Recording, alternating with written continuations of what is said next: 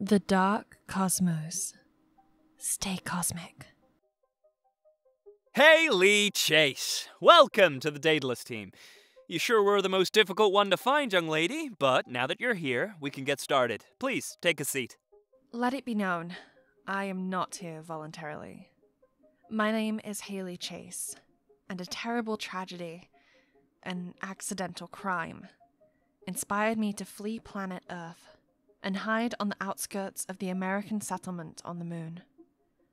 Apparently, I didn't hide well enough. Tonight, a group of soldiers in nondescript black uniforms broke into my hideout, kidnapped me, and dropped me here, a warehouse even further away from the colonies built on the moon. Inside, in a meeting room, I met a couple of dozen people gathered, listening to this eerily animated man at the front of the room. I'll try to be brief. He says, My name is Captain Jack Thomason, and I'm in charge of this team. All of you are here because you're brilliant. You all excel at your jobs. Now, the American government is in need of your services. As you know, spaceships are extremely expensive, slow, and oftentimes unreliable. Most of us and the materials to build our growing settlements were brought to the moon via teleportation. I know for a fact you're all familiar with the system that makes that possible, but there's a lot of competition. Our country is leading the race, but we want more than that. We're aiming for something higher.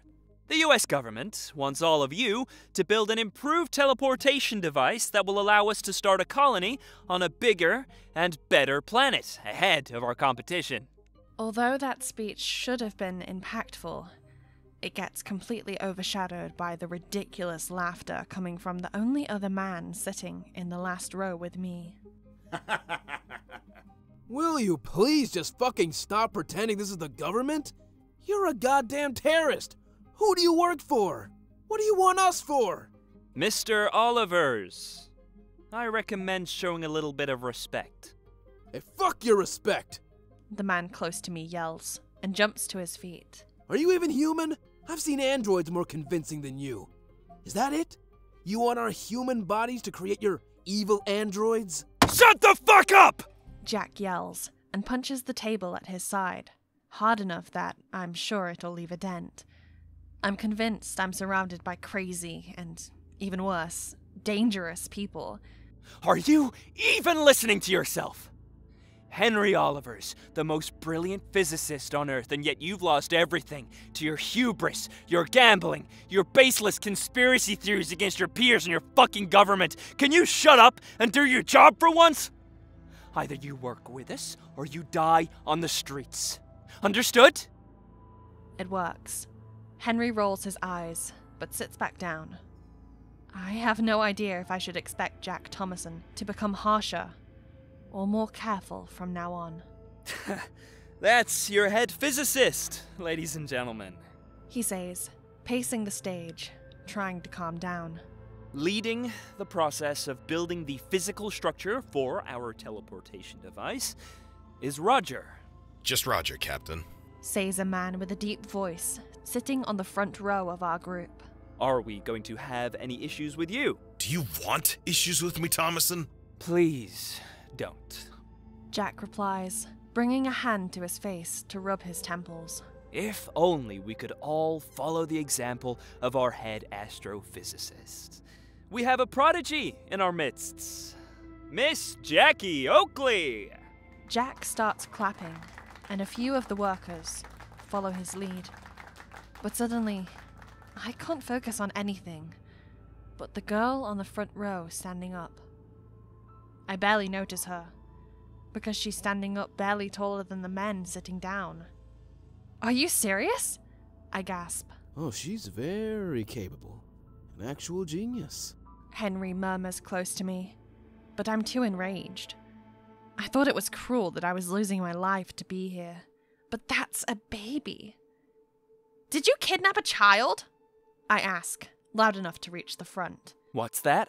I said, did you fucking kidnap a child? I can't hold back. I thought I was going to die when I got kidnapped, so now my self-preservation instincts are null. Miss Chase, I'll have you know that Miss Oakley's parents authorized her employment in exchange for a generous salary, and... Is this a joke? I stand up and exclaim. Is this even legal? Henry is right. Your creepy soldiers aren't wearing official uniforms, and there's not even a flag on site.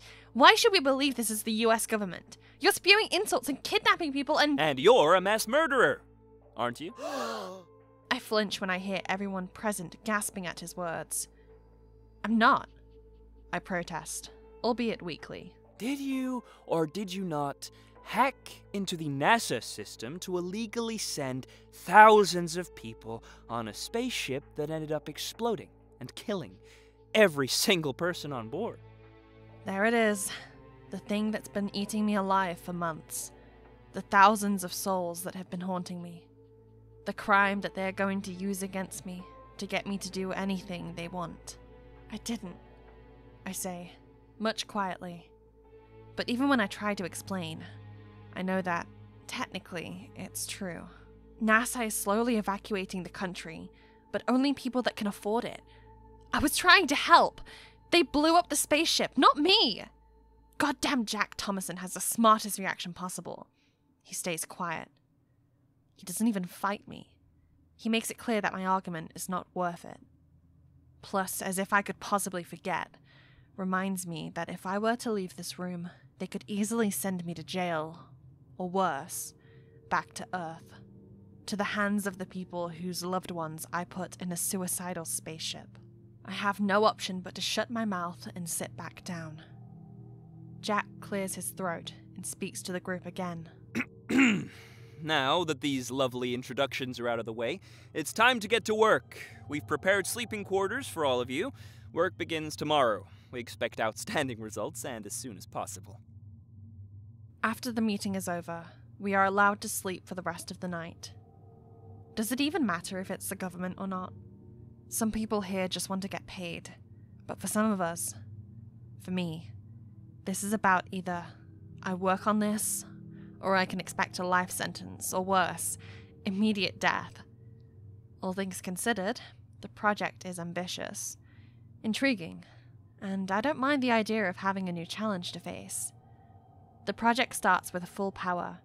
Under Roger's direction, the team brings in large containers with the materials for the construction of the structure that will hold up the teleportation portal. The base of the structure is made of highly specific reinforced steel. By now, humanity has reliable resources that endure teleportation through space, and the machine itself is made out of it. Henry Olivers and Jackie Oakley have set up camp at a designated corner, where I will soon join them. They made an odd pair, the frantic, long-haired, bearded old man, and the meticulous, orderly little girl. He's in charge of the logistics of the teleportation process. She's set to make the calculations that will make us land at an accurate spot on a planet, previously selected by our superiors, out of a handful of options, publicly known as habitable for humanity. And me? I'm connecting all of them. I'm in charge of the computer, the head of the machine. Captain Jack Thomason meets me in his makeshift office at the center of the meeting room, and I ask him the obvious. Surely the US government has access to the code, blueprints, and the details of the whole mechanism of other portals they have previously built, right? You can provide us with that much. Jack smiles in a way I'm sure he thinks is charming, and tells me, Surely an interplanetary hacker like yourself could find a way to provide those contents by yourself. I reply, that's just going to slow us down. Of course I can. If you aren't the government, if you don't have access to these files, just say it, and... I'm too busy scoffing and rolling my eyes to notice when he reaches into the pocket of his nondescript uniform and pulls out a small drive. I barely have time to catch it when he throws it before it hits me in the face. Don't you dare doubt me again, Chase! He snaps and claps his hand on the desk in front of him. The abrupt change in mood feels more dangerous than if he were angry all the time. Of course, we got you the files. Do you seriously think that's all we need? Steal the data from the teleportation devices of the other governments. We need all the advantage we can get. Now get to work, Haley. We're on a tight schedule. Jack is quite right on that last statement. Work on the Daedalus experiment is incredibly fast-paced. Jackie is all too happy to talk to me about her progress on the astrophysics part of the project. I'm honored and nervous to have her trust. Her parents pretty much sold her to this job. The experiment could have been called Daedalus for its complexity and difficulty, but really, it's because that's the name of the planet we chose to build a new settlement in. I think that's why they picked me for it. What do you mean? I ask her. Well, I was part of the team that discovered this planet.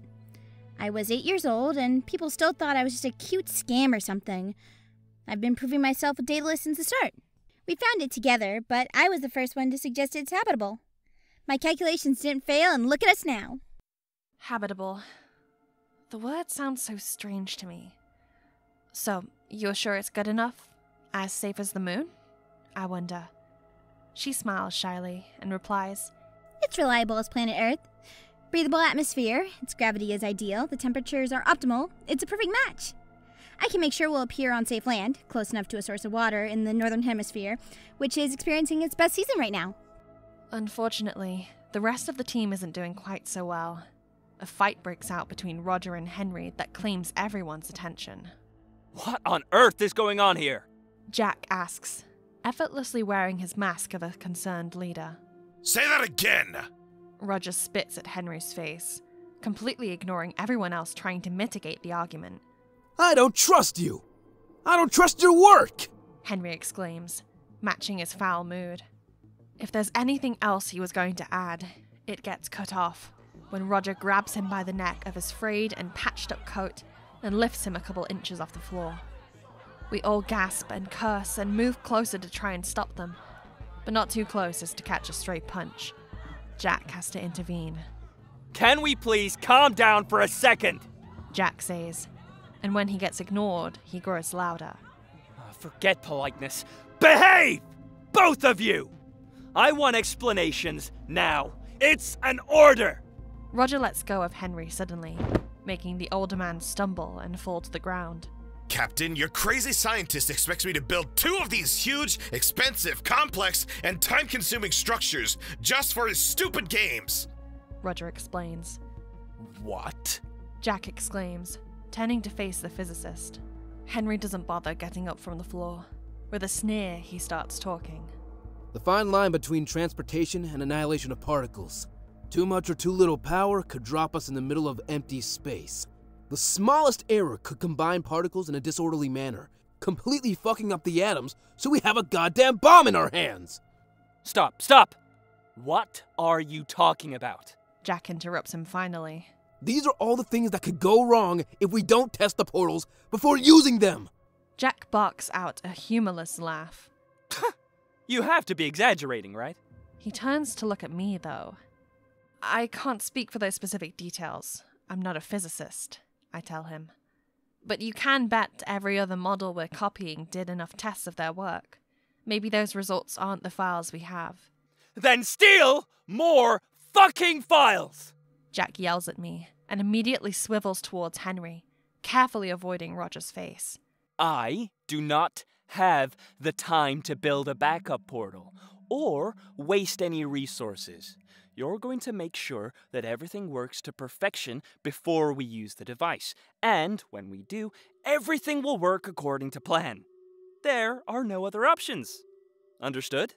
The captain walks away without waiting for an answer, which is fortunate, because then he misses little Jackie's voice when she says, He doesn't really understand how science works, does he?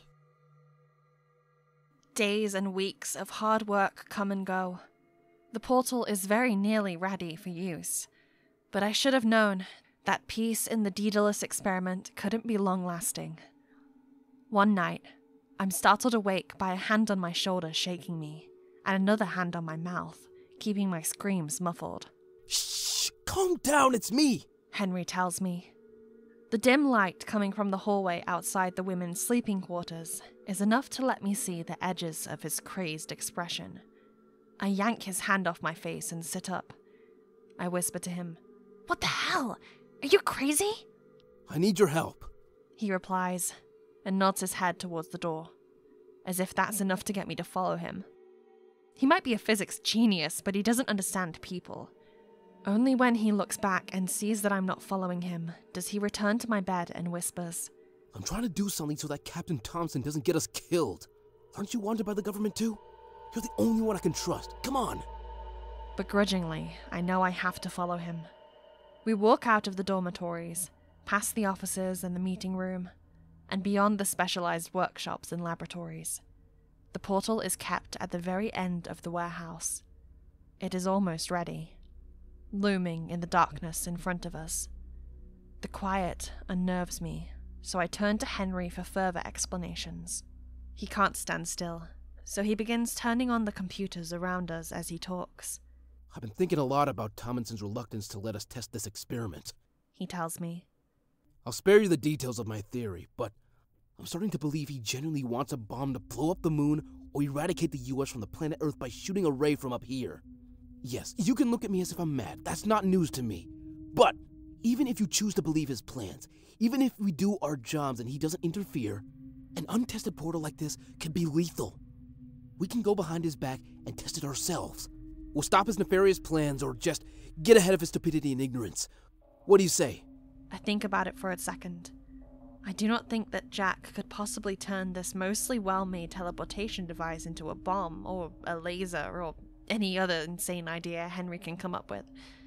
But I would very much like if this worked as safely as it's meant to do. How can we test it, though? I ask Henry. They refuse to build your backup. That is where you come in, computer nerd.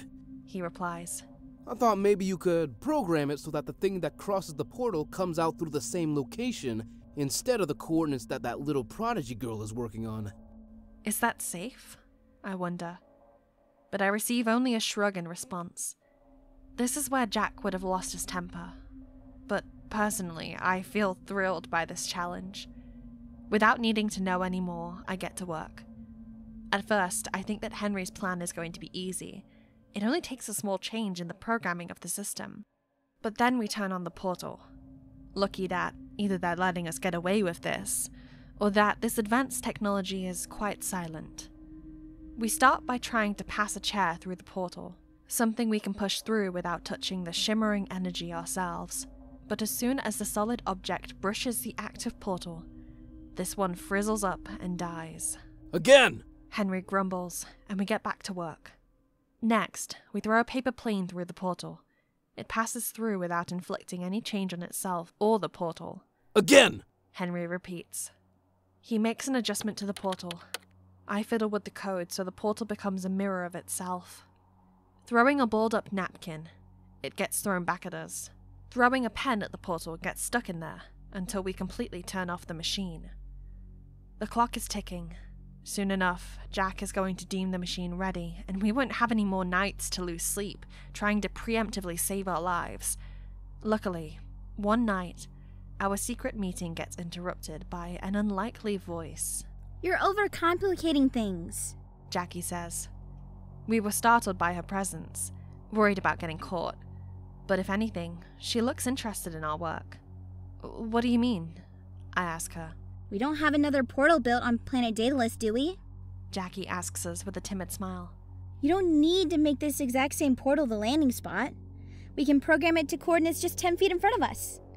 If you're just testing the machine, this is all you need. Jackie's idea is a game changer, for better and for worse.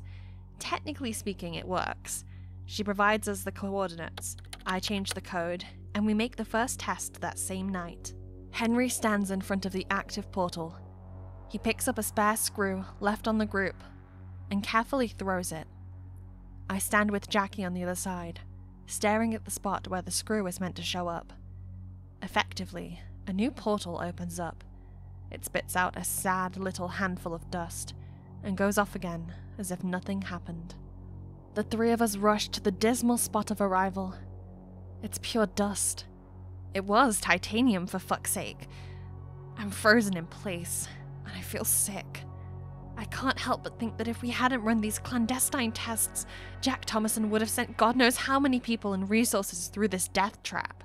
Don't look so frightened, kid, Henry tells me, sweeping the dust with his worn-down boots. This portal has the power to send us across space. maybe everything will turn out better if I turn down the intensity a few notches. We do. I join Henry making some adjustments to the system of the portal, and we try again. And again. And again. First, a paper plane again. It comes out the other side on fire, and it turns into ashes within a second. Next, we throw a pillow from Henry's bed. It doesn't even appear on the other side, and we lose the rest of that night freaking out over where it could possibly be. The next day, Captain Thomason finally announced that he and his superiors, whom we aren't privileged enough to know, have deemed the portal ready to start the move to planet Daedalus. That means we only have one night left to make sure this won't be the death of us. It's an endless night. We're all filled with dread, and the pressure makes us feel sick. Not even Jackie can muster up her usual optimism. She's just a kid, and I really don't want to watch her cross the portal and turn into dust. Firstly, we throw one of Henry's sweaters through the portal. It comes out transformed into a homogeneous mass, unrecognizable and absolutely gross. But we are undeterred by now. Jackie is learning my code. I'm learning physics, and Henry is working like a madman. His next attempt is ambitious. He throws his own cell phone through the portal. When it hits the ground, the screen cracks. But against all odds, the attempt is successful. The device is in one piece, and it even works. We celebrate as quietly as we can. We know what the next step is. Our own nerves made it nearly impossible to have dinner. And either way, we had planned to sneak out some of the food served for the workers of the Daedalus experiment. Beef, chicken, a handful of vegetables. If this organic matter can pass through the portal without too much trouble, we'll feel at least more safe. Personally, I feel surprised when I see the piece of roasted chicken land on the floor of the warehouse, looking completely and perfectly unchanged. That's great! We did it! Jackie cheers. I'm not so convinced, and I tell them, are we sure it's alright? We can't even run some tests on it? You know, something could be changed on a molecular level. I'm afraid we don't have the equipment for it right here and right now, Miss Chase. Henry replied. Whatever else he was going to add gets cut off by heavy boots and a hissing coming towards us. What the hell are you doing to my portal? Roger growls at us, but is thoughtful enough to whisper. Calm down, big guy. Don't tell me what to do! Roger snaps at him. Roger, you have to trust us, I say. You have 5 seconds to explain. He barks at me. I fear he's going to punch one or both of us, but a sweet voice comes and saves us. Roger, look! It's Jackie. She lifts off the sheet we used to hide the tragic remnants of our experiments. We were doing tests that Captain Thomason didn't approve of. I know it wasn't right, but if we hadn't done it, then tomorrow all of us would have ended up like this. Disgusting. Roger mumbles, staring at the strange mass that was created out of particles of Henry's sweater, combined with stray hairs fallen on it, dirt clinging to the fabric, and everything he'd kept in his pockets. What the hell is that? I warned you. Henry said. Does it work now, at least? It does. We think it does, I say. But we can't be sure. We're as sure as we can't be, aren't we? Jackie's hopeful statement is sweet. I'm still unconvinced, but Henry is reckless now. You should try it, Roger. Unless it scares you. It doesn't scare me! Fuck you! Roger yells. I curse our luck. I know he's exactly the type of guy that would let himself be baited that way. But I can see Henry's strategy. We do need human test subject. I'm not getting in there and letting you kill me! Come on, big guy. A piece of chicken survived it. You can't be more delicate than that, huh? For a moment, I think that this time Roger will really break Henry's nose with his fist. Instead, his big hand lands on Henry's shoulder and squeezes. Why don't you join me, old man? He asks. Deal. Henry replies with no hesitation whatsoever. Henry, no! I exclaim, trying to protest, but something about the glint in Henry's eyes tells me that if Roger hadn't shown up, he would have gone into that portal by himself tonight either way. Get the systems ready, Miss Chase. We have no time to lose. I'm scared to my core that those will be Henry's last words, but Jackie assists me with the computer. The two men stand by the portal, and we activate it. Everything feels in slow motion to me. They step in at the same time. There's a flash of light, a shimmering sound, and the other portal opens up. In the blink of an eye, they're there. They successfully crossed the room, using our portal made up of stolen data from a dozen other ones. They survived. Henry looks a little sick, but I convince myself that it's exactly how most people would react to even the most safe and reliable teleportation devices. Roger looks positively elated. Tomorrow, we go to Daedalus! He exclaims. The time finally comes. I swear that Jack looks at us strangely, and I stand by my suspicion that he let us get away with our covert tests, perhaps knowing we'd take care of it without worrying him too much. He's grinning proudly when we start the move of the saucers and the workers to set up the first American camp on planet Daedalus. Thank you, everyone involved in the Daedalus experiment. We've successfully completed this stage, and the best is yet to come. Let's go ahead with the first shipment. Soldiers, Team 1, line up in front of the portal, please. You're meant to distribute, prepare the terrain, and make room for the upcoming shipments. Ready, Team 1. Systems ready? And... now! I think Jack feels a sick pleasure out of being the one to press the button that completes his mission. God knows how much money he's earning for this. He thinks he's made it. But Daedalus is too far away. We've no way to know if the team made it there safely. They should have. The portal is as good as we could make it in the time we had. Shipment 2, 3, 4, and 5 make it through the portal. Supplies, tents, tools, more soldiers. If this works, the US will take ownership of a whole new planet. Scientific team, it's our turn now. Jack announces. Complete terror pools in my stomach as I stand in front of the portal. But where could I even escape to? I had no life before all of this. All I can do is hope I'll have one after. Jackie holds my hand as we wait, even if, for once, her parents are with us. Are you all right? I ask Henry, who stands beside me, looking pale and sick. I'm good as new. He grins. I know he's lying, but we can't get help without admitting to using the portal without permission. Besides, as far as I can tell, Roger does seem in perfectly good health. Jack speaks as all of us prepare to take the most dangerous steps of our lives. Completing the first stage of our mission with the Daedalus experiment in 3, 2, 1. It's unlike anything else I've ever experienced, and I've tried teleportation before. What is usually a tingle and breathless feeling is now the feeling of a heart attack, of completely dying for a moment, ceasing to exist, burning away, and yet it isn't quite painful.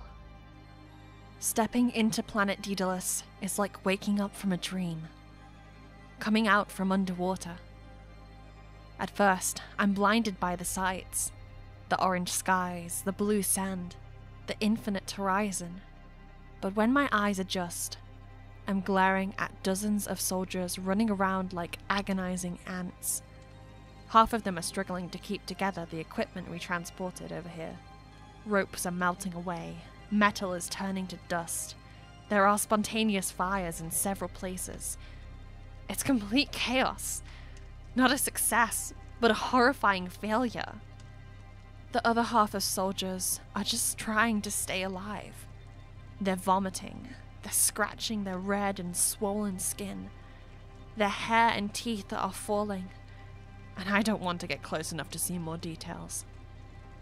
Quickly, I turn to my side, to Henry and Roger. I find one entire human body turned to ash, and another that caught fire from head to toe. Under Roger's agonizing screams, I can barely hear Jack's yells. No! No, this can't be happening! We got the blueprints! We got it right from under their noses! It worked for them, it'll work for us! Stand back up! Come on! We've got this! He sounds insane. This is clearly a catastrophe. On my other side, Jackie is crying, Her mum is exhibiting the same reactions as some of the soldiers, and her dad is trying to help her. But if I could guess, I'd say this is hopeless. My heart is racing as I make the calculations. Staying here means dying, that's for sure. A second journey through the portal killed Henry and Roger, but we're both younger. This also might be our only chance of surviving at all. I turn to the little girl, the prodigy, one of the brilliant minds responsible for this chaos, and I say, Jackie, listen to me. This could be even more dangerous, but are you ready to go back home?